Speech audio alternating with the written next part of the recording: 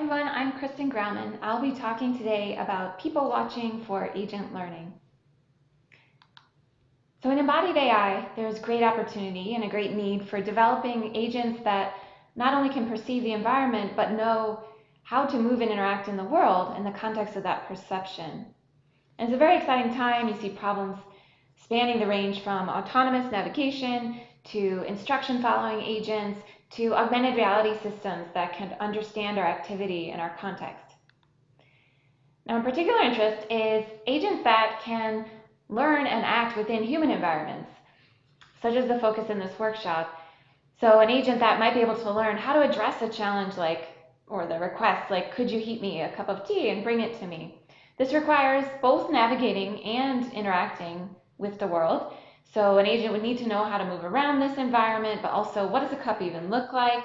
How would you grasp it? And importantly, a bunch of things about functionality in the world that go beyond mapping or recognition kind of perception tasks. So things like, can the cup be heated? Where would I go to heat it? How can I heat it? So we're going to be looking in this talk today at how to teach these agents who we wish to perform such tasks. And if you look at the current literature, the norm, of course, in order to train an embodied agent is to pursue direct experience by the robot or demonstrations in the form of, say, kinesthetic demonstrations, state action pair sequences that show exactly how the task should be done. Now, these will remain very important forms of teaching our agents, but what we notice is that vision's role in this kind of training is largely confined to traditional sensing and measuring, so a way to measure what's around the agent. And the key question for this talk today is to think about this question of what can be learned instead on the perception side by watching people and what they do. So here I want to motivate this through this egocentric video that you're watching. This is a head-mounted camera, and we can see this video is already telling us a lot about how people move in the environment, where they direct their attention over time as they do tasks, how they interact with other people, and very importantly, how they interact with objects that are in their perceptual stream. Okay, so we want to think about these questions of how to take video in particular and translate these kind of lessons that people are showing us just implicitly through such video in order to inform the intelligent agents we build, whether for robotics or augmented reality. So that's the overarching theme of the talk today, people watching for agent learning. We want to move towards intelligent embodied agents that can learn by watching how people interact. And in this talk, I'm going to have two main parts in the following. One where we think about this question from the context of environments and the spaces in which the agent exists. And the second part where we think of this intelligence in terms of objects, and so how objects can be used. These go hand in hand, so in both cases we're going to be talking about what actions are possible, what are the affordances that we can understand from the visual stream, whether we look at environments or objects. Okay, so let's start first with the environments. And here we have the core question, how do I map a space? Here I'm showing you a 3D environment from the top-down view. And a traditional approach looking at such an environment would be very naturally to map it, right? To map it either in a geometric or metric way, or to map it in a semantic way, saying what objects we see in any given place, or what room types we have. Now we want to move beyond this, and in this following work, I'm going to be showing you how we instead think of this environment as a place to map in terms of its functionality. So as these yellow labels are suggesting, we want to understand what's possible to do where in a physical environment. And to get there, we're going to look at video. So here I'm showing you another different clip from an egocentric video. Now this is egocentric, it means the camera is worn on the head of the person who's taking this video. And what we see right away is that the video we get is strongly influenced by how this camera wearer interacts with the world around them. We're seeing we're seeing the world through their eyes, and that means through the lens of their own goals. Okay, and it leads to some interesting questions that we could pull from such video, such as understanding what will the person do next, or what are the areas in this environment in which key activities appear, or how could this space be used, whether it's now or later. Okay, so in the first technical contribution I want to show in this talk, we're looking at how to represent video, especially egocentric video, in terms of human use. And we call the approach egotopo because from egocentric video, rather than consider this video as a stack of frames, as traditional video encodings may, we want to consider it in the context of how people are performing activities. In particular, we build a topological graph of the environment that captures how people use it. And so in this graph, we're reorganizing the video content into the different actions that happen in any given place, and those places' rough spatial proximity. Okay, so a node in this graph is going to be something we'll call an activity zone that's comprised of the series of visits to that place in which the person was there and did some coherent set of activities. Okay, so egotopo is a structured video representation. It's defined by how a person navigates and uses a space.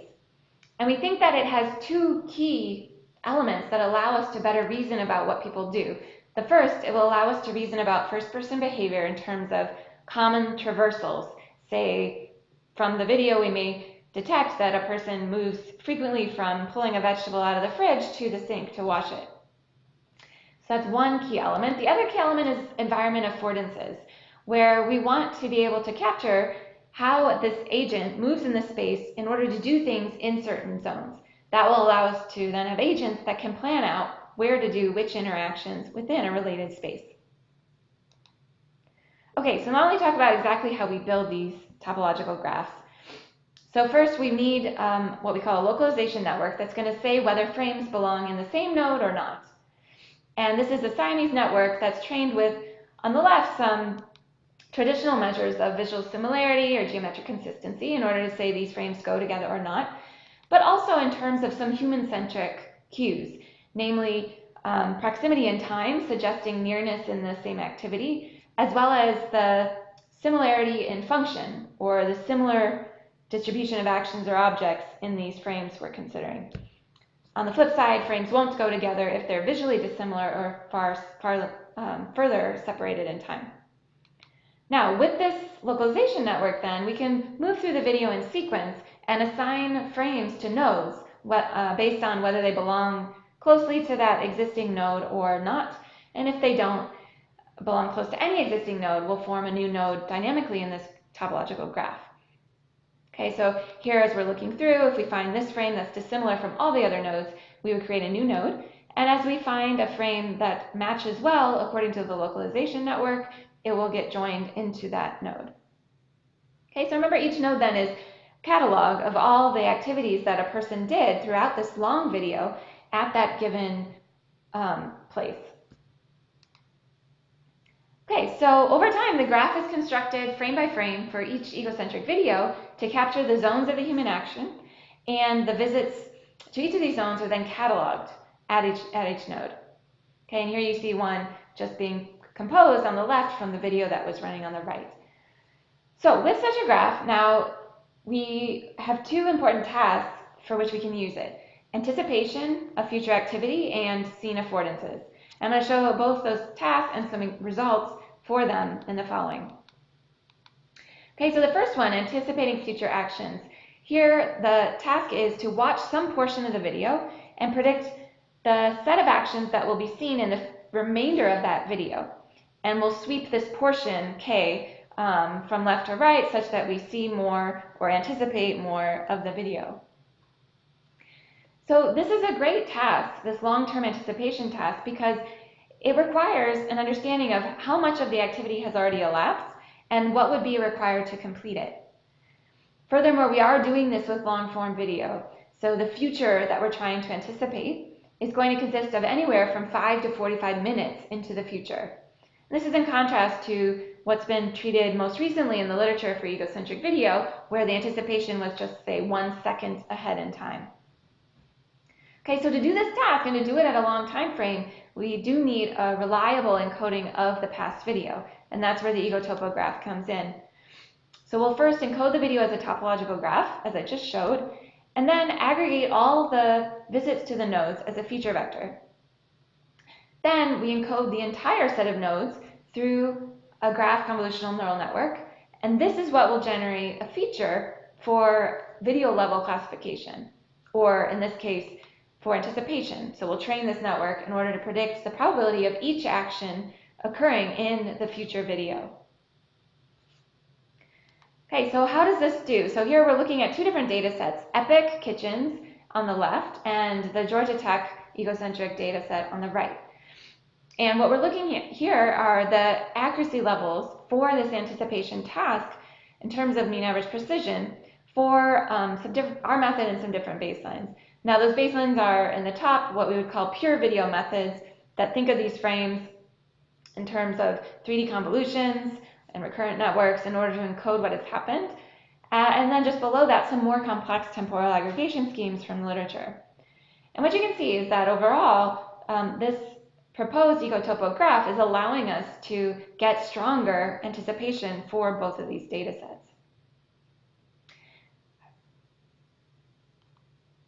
Now that was the first task to show. The second task that we want to use ecotopo for is predicting the environment affordances. So an affordance means a potential for action. And we want agents that could look at a video or frame like this and predict not only what's happening now, but also what could be happening here. So in this clip, I'm turning on the stove, say, but there are many things unobserved for this very environment that are also possible. Pouring salt, mixing stock, etc.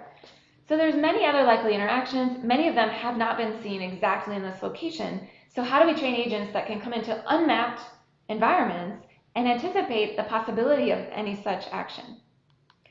Okay, so here again, we're going to draw an ecotopo to address this task.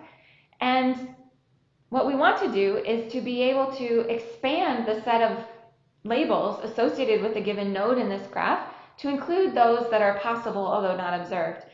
And our key insight here is to pay attention not just to what happened in this particular environment, say this kitchen, kitchen number 1, but to also link nodes across environments based on shared functionality. Okay, so from one video to another video, from one kitchen to another kitchen, we'll form what we call consolidated topological graph, in which nodes get linked when they have similar action and object distributions, which implies they have similar functionality. Okay, and by doing this now, we can inherit the labels of those nodes in other graphs that had a different set of actions observed. So we'll expand the label set then for the initial video clip to those that happened in the other related graph nodes. Having done this, now we can propagate those labels and train the affordance model to map from visual frames to potential labels.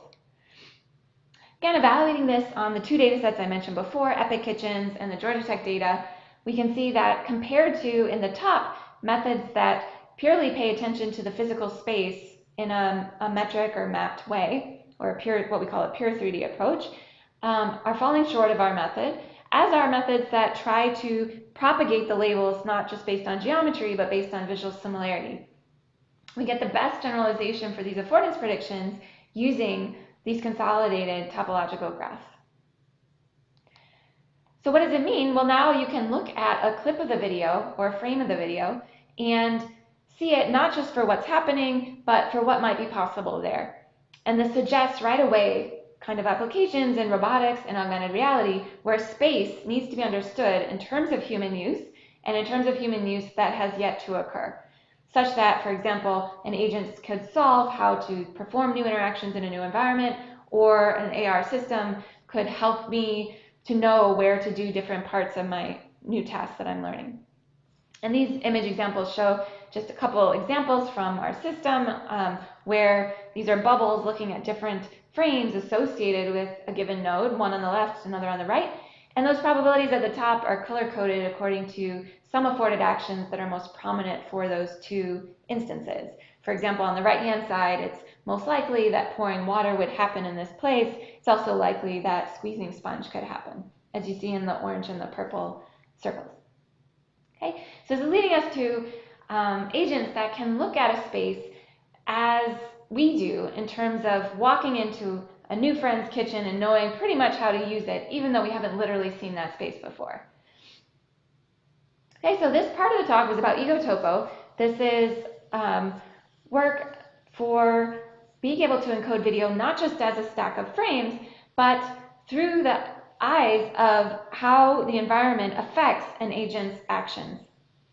And we think that egocentric video is very important to bring to the forefront this relationship between the agent and the physical space.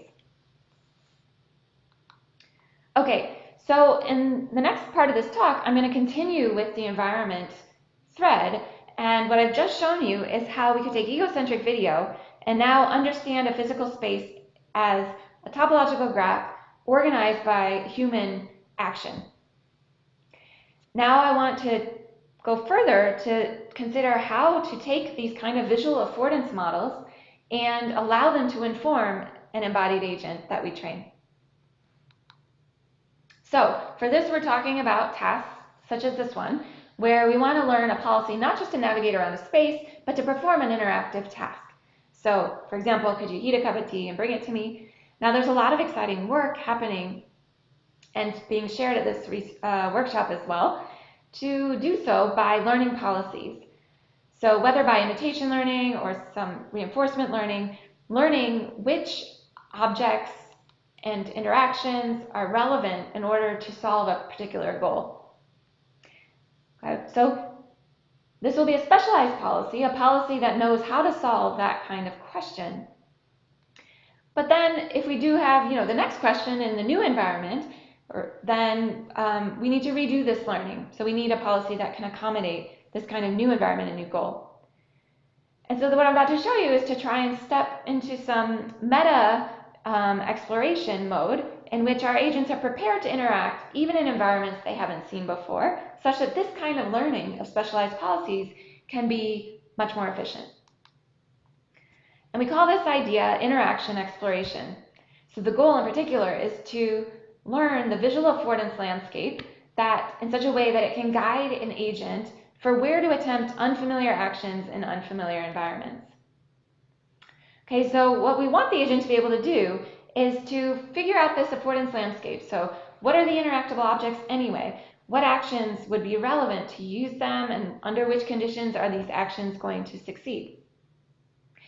And I'll show you in a minute how we do this. I'm still kind of displaying what such an agent would give us if we're successful in this goal of interaction exploration. It would be able to look at a new environment like this and have an expectation about where different actions might be possible before it has actually tried these interactions, so that for that new environment, it can answer these questions about what can I do where. Okay, and the key idea we have to achieve this is to train an interaction exploration policy that rewards getting as many successful interactions as possible with as many objects as possible under a budget of time. Okay, so we're going to train agents that know how to start out using a new environment as quickly as possible. Now, what that means is that an agent could be primed to do tasks like wash my coffee cup in the sink, even though they haven't yet been trained specifically for that task. So we're going to consider this a way to kickstart policy learning for a specific downstream task. And furthermore, it will give us a prior for which actions can be done where in an unfamiliar environment. Such as this image shows, looking at the new space now will be seen through these visual affordances of where I think I could open or toggle or pick something up. So finally, the key insight then, just kind of bringing this together for this interaction exploration approach, is that exploration itself will help us train a policy to build a visual affordance model. So for example, if the agent has successfully opened a fridge at some point, it can learn that objects with handles are likely to be openable.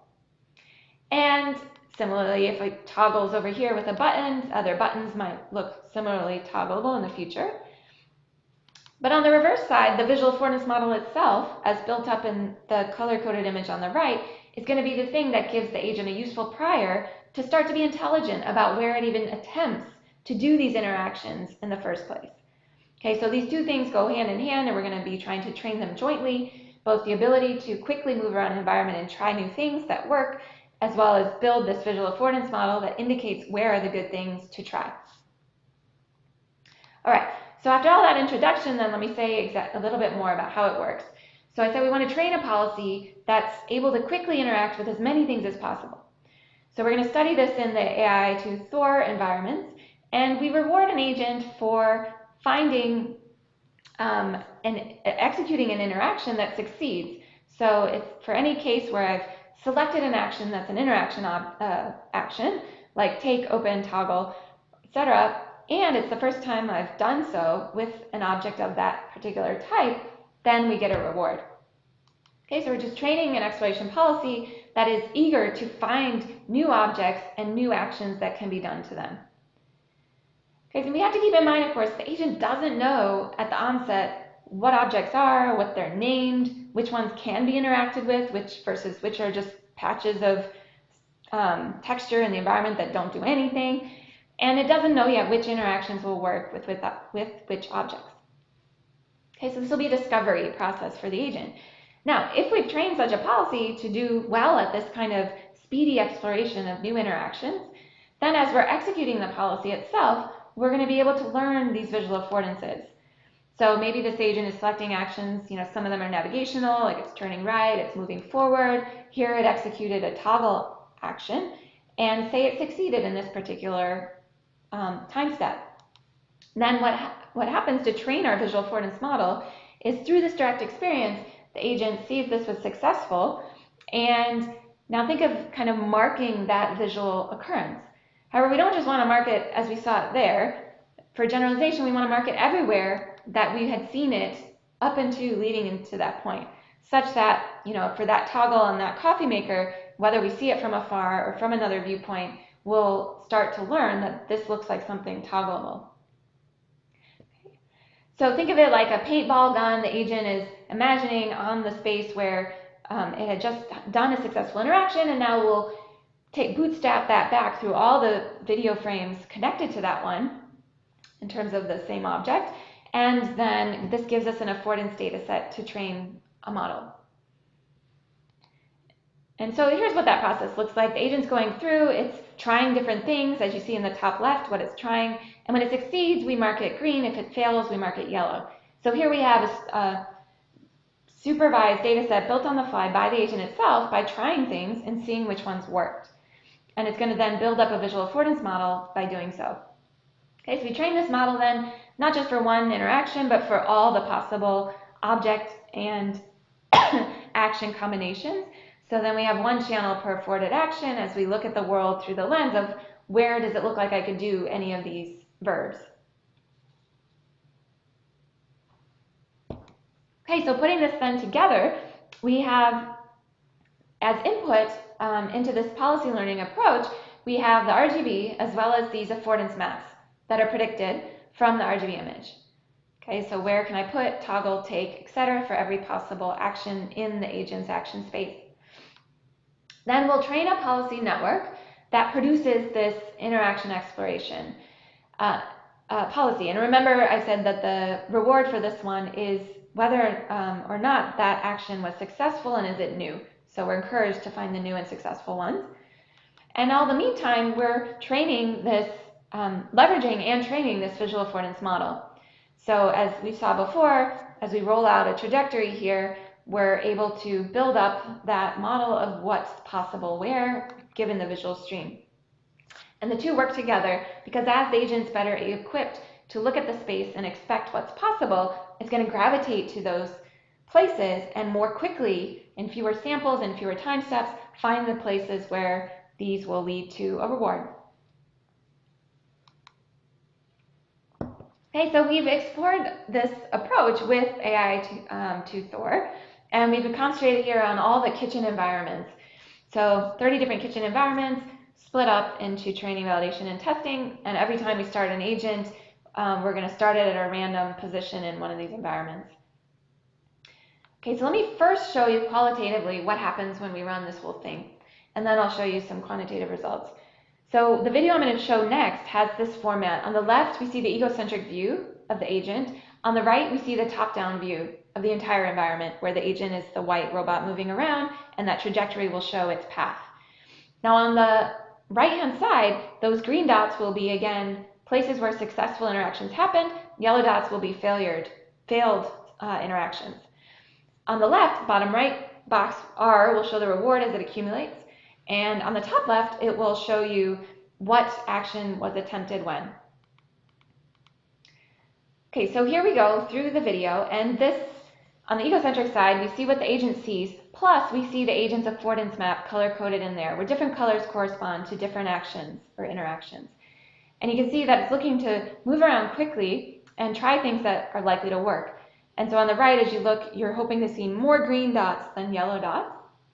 And on the left, you're looking to see that that reward goes up high because it's finding things that it can successfully do. And we have to remember, the agent is looking at this with fresh eyes, just in the sense of, it doesn't yet know a script for how to work with these objects. It has to discover which things look openable, which things look toggleable. And here it's doing so, such that, these countertops look like places it could place things or take things. The doors look like things that could be opened. The drawers do too, and it's trying many of these quite quickly. Now, in contrast, here if I show you a baseline approach, which is a state-of-the-art and standard approach to do navigational exploration, which is to reward for novelty, but now just novelty in the navigation space. So here you see that agent moving around, and by the time the episode's over, it's accumulated a lot of failed interactions. So to build this baseline, we let it reward novelty in the spatial coordinates, but at every new spatial coordinate, it's going to cycle through the possible interactions and see which ones stick. Okay, so a model not informed by this visual affordance learning has a much harder time finding where things are even possible to do. Here's one more video example of our approach in a different environment where, again, it's very quickly just and intelligently trying to find the things that it could try to do, like picking up different objects, placing them down, opening doors, opening drawers, thinking about where it might be possible to place, use, or otherwise change the environment with these objects.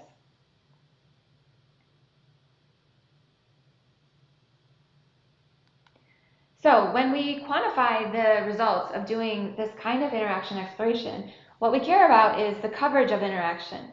So the fully equipped agents in these new environments would have perfect coverage, meaning of all the interactions and with objects that are possible, it has tried them. And so that's what we want to see, that rate, and we want to see it over time going up sharply. And so that's what this plot is showing us. And the baselines are a random agent that moves around randomly and then cycles over the possible interactions, as well as a curiosity exploration approach. This is a commonly used exploration approach for agents where it favors selecting actions that lead to states that can't be predicted well, as well as some other baselines we built using classic exploration measures like novelty and object coverage. So here in red, novelty, picking new locations and then cycling over interactions. The video I showed you a couple moments ago with this, as well as an object coverage one that turns out to be the best baseline that visits new objects and then cycles over interactions. Okay, so these are traditional exploration methods, and what we find is this interaction exploration agent that we've trained discovers 33% more interactions than these baselines. Okay, so we now have a way to get to know new spaces and how to use them rapidly. So the final result I want to show for this part of the work is that other use of interaction exploration, which is to prepare ourselves for downstream task-specific policy learning. Okay. So now we do want to solve, say, a particular task with this agent, but what happens if we come in with this prior exploration policy that we've learned in order to then fine-tune towards the task of interest? Can we speed up learning? Can these policies be any more accurate? Okay, so the specific tasks that we looked at are the 4 you see here. We're again doing this in the AI Thor environment. The tasks are retrieve, take an object out of a drawer and set it somewhere outside, store, wash, heat. Okay, so we look at all these 4, and then we want to know, how do we do if we pre-train with the policy I've just shown you and then fine-tune for a task-specific reward for each of these in turn, versus if we were to train them from scratch in the usual way. And these results show what we get. So for the 4 different tasks on columns on the left, or as the curves on the right, what I'm showing you is the set of baselines from before, as well as our approach in the bottom on the left-hand side. These are success rates as far as achieving those 4 different tasks. And on the right, we're looking at the average reward over time during training. compared to the next best baseline. And so what we see is we are getting more successful policies, and furthermore, we're speeding up the learning to get them. Okay, so this is an early step, but an exciting one for us to think how the kind of visual affordances we could learn from video and agent experience can then allow for agents that are better equipped to enter unfamiliar environments and tackle new tasks very quickly. So this part of the talk so far has been about watching how people interact in environments in order to train our agents. In the remainder, I'm going to talk about the same question, but now specifically in the context of objects. So when we think about object affordances, we mean we need to go beyond traditional recognition, beyond naming objects when we see them, to actually using them. And of course, this is central to an embodied agent, to robotics problems where we need to touch and interact with these objects. So we want to be able to look at this lamp and say, well, here it could be toggled, this is where I could adjust it, this is where I could grasp. And this will sound very much like what I was talking about earlier in the talk, but now we're concentrating specifically at the object level, whereas earlier I was thinking in the broad environment space. So how you could do this today with existing vision methods? Well, what's been pursued is really traditional kind of supervised learning, where you would learn from labeled examples how to recognize places on objects where these different actions are possible. So you can imagine getting labeled images from crowd workers to say, where's all the places you could hold this book, getting those labeled, and then training a semantic segmentation engine in order to produce such labels on new objects. Now, the problem is, not only is this somewhat expensive, right, it's direct manual supervision, but also, and probably more importantly, it only captures at a distance what people expect is important in order to do a given interaction. Right, because we're asking them to label with a mouse, such work would label with a mouse, where we think hold is possible. In contrast, here's what we propose. We want to be able to learn, again, from people watching. And in this case, we would like to learn affordance models about objects directly from video of people interacting with those objects.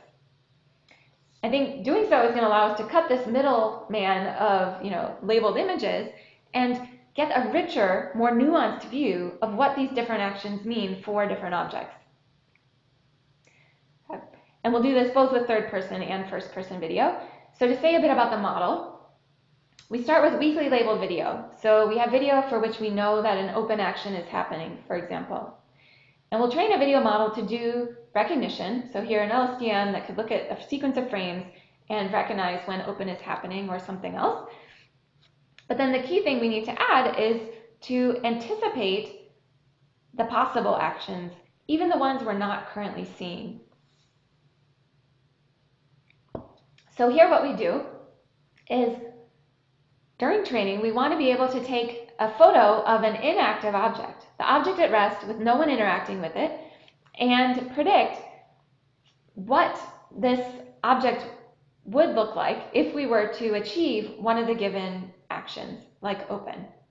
Okay, so from that video model then, at the bottom row, we'll take this aggregated state for the action of interest from a confident frame in the label training video, and then we'll train this anticipation network in the top in yellow in order to map the inactive object to that aggregated state. Okay, so this is the key part, to treat it not just as a recognition problem, but as a video model that can anticipate what it takes to map the object at rest to the object in action. So from there then, we want to be able to not just anticipate the actions that are possible, but localize the regions that most suggest it's possible. And these are what we're going to treat as so-called interaction hotspots. So we take the model I've described so far, and then through a class activation mapping technique, like GradChem, we visualize the spatial regions on the original image that are maximally activated for a specific class.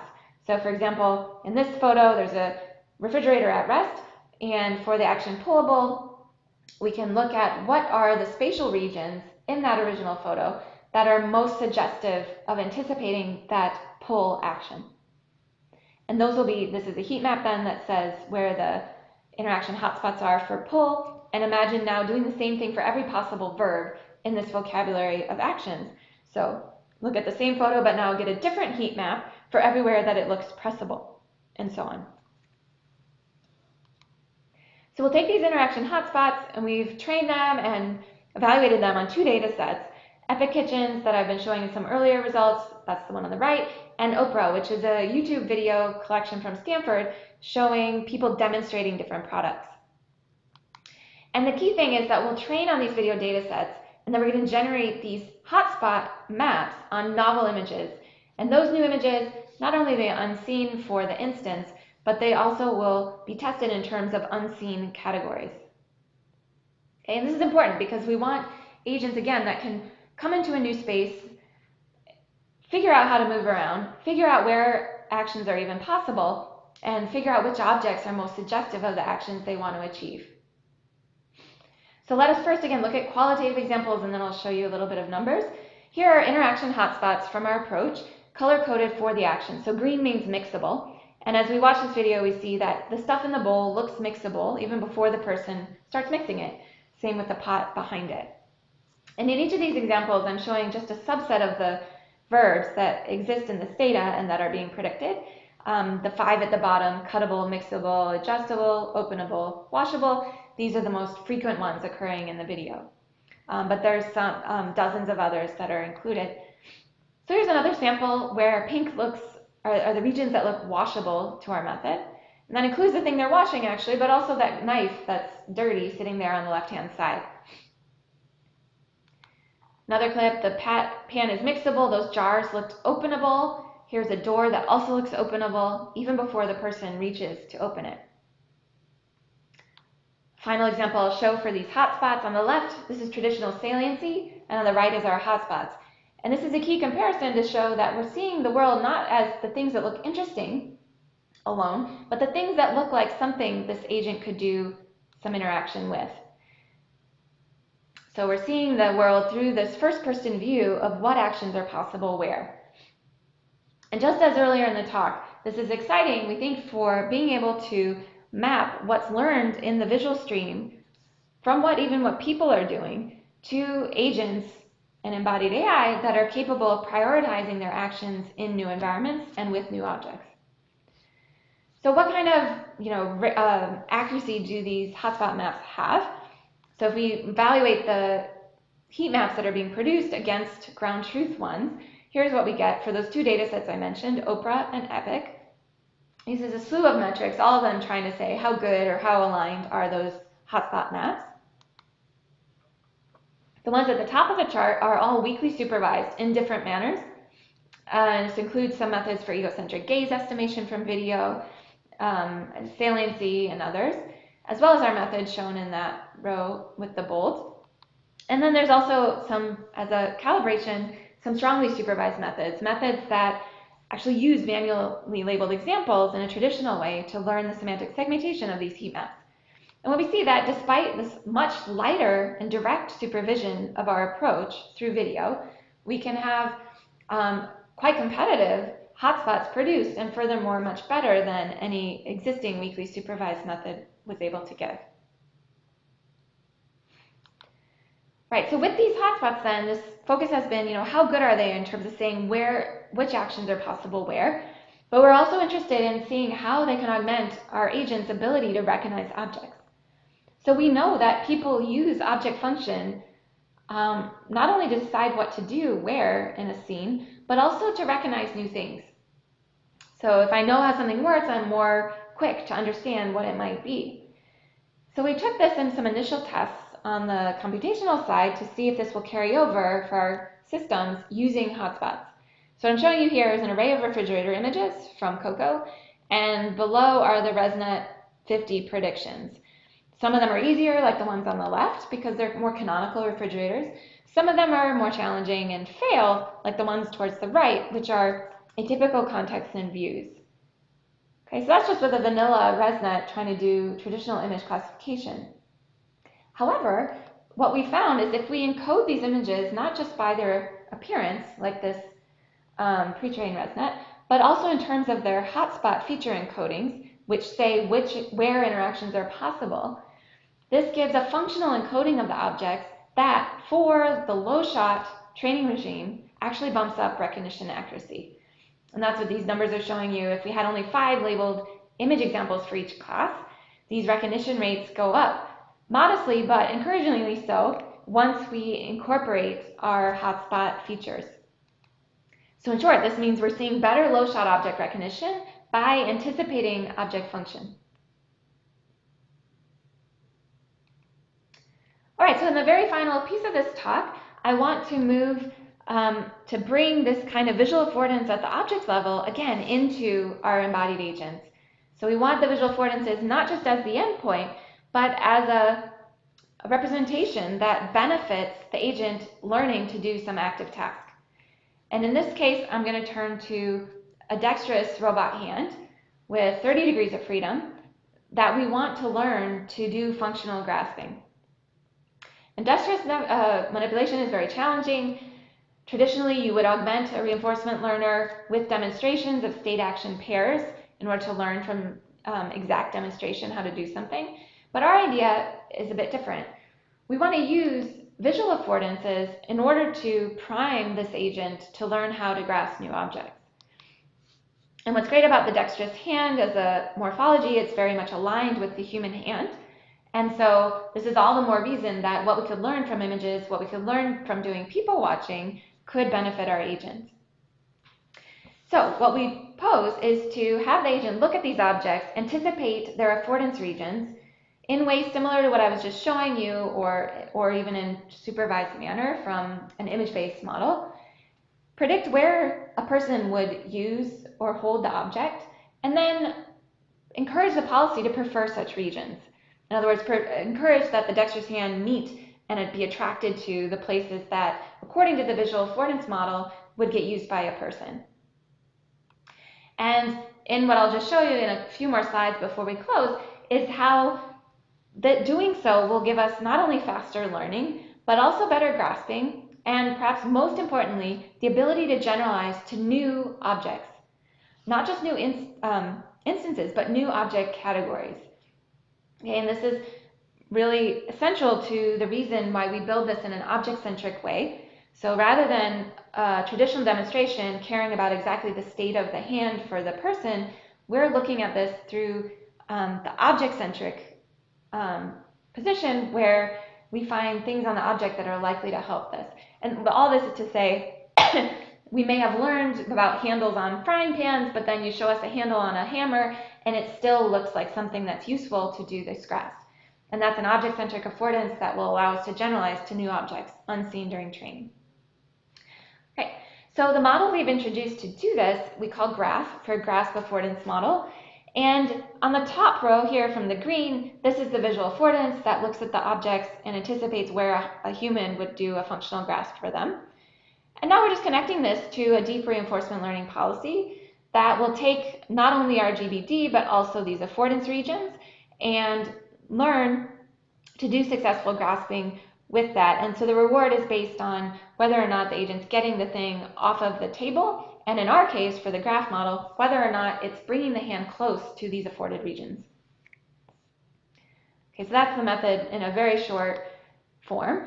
So now let's look at what happens as we train this graph model for here are 6 of the 40 or so objects that we've tested. So here's the training progression first. So early on, it's fiddling around, just trying to figure out how do I get this thing off the table. For all these different 6 objects, here we're at 800 iterations, starting to do a bit better, gravitating towards those regions like the scissors or the frying pan handle, where a human would also grasp them for a functional grasp. And indeed, we can train these policies. Graph here is the blue curve for a successful grasp, more successful grasp, as well as faster than what we could get if we were in red using no prior, just doing the deep RL in a traditional vanilla way, or even if we had a prior that said to gravitate towards the center of mass, here denoted COM. Okay, so this is exciting, and we're getting a 3x speed up, in fact, in the speed of this learning for the same level of accuracy, and achieving significantly more successful policies. So I'll show you what some of those graphs look like here. There's going to be 4 videos that play in just a moment. The top left one is a pure RL baseline with no prior about where to grasp. So it'll have the same reward as us in terms of getting the thing off the table is good, but it doesn't have any preference to grasp on the afforded regions. On the top right, we'll look at the center of mass prior. So it does have some prior about where to put the hand. Bottom left, we'll look at a state-of-the-art approach for bringing in imitation learning with RL. So this is state action pairs to do the demonstrations and then trying to learn to grasp all these objects from it. And on the bottom right then is our approach graph. So I'll play the video and then we'll see it trying to do different graphs as well as some red arrows that show us kind of applying forces to the object to see if the learned graphs are stable after they're picked up. So here we go. What you can see is that the no prior in the top left is kind of more fumbling around, less successful at even figuring out how to get this thing in that complex 30 degree of freedom hand. Center of mass can sometimes help in order to find a more stable place to grab. The state action pairs are better than both of the above, however, less able to do generalization to new objects. Because remember, those demonstrations have to be suitable enough for the objects that are going to be actually seen. Whereas in the bottom right, the graph approach we're proposing is more often able to find not just a way to pick up the object, but a way to do so that will allow a functional grasp. And here you're seeing that with a variety of objects. In the paper, we test this with 40 different objects, including familiar ones that have been seen before during training, as well as unfamiliar ones that have never been experienced. Right, so I'm going to close the talk here. This entire talk has been about people watching for agent learning. I looked at this from the environment side and the object side. On the environment side, I talked about learning affordances from egocentric video with the egotopo model.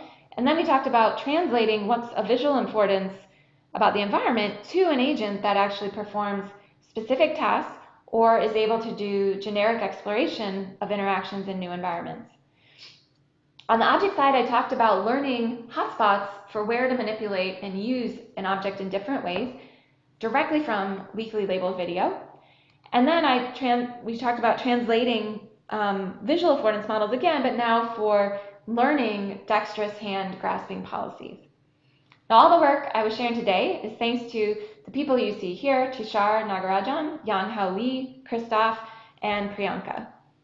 Thanks for your attention. Thanks for watching, and I'd be glad to answer questions during the live session at the workshop.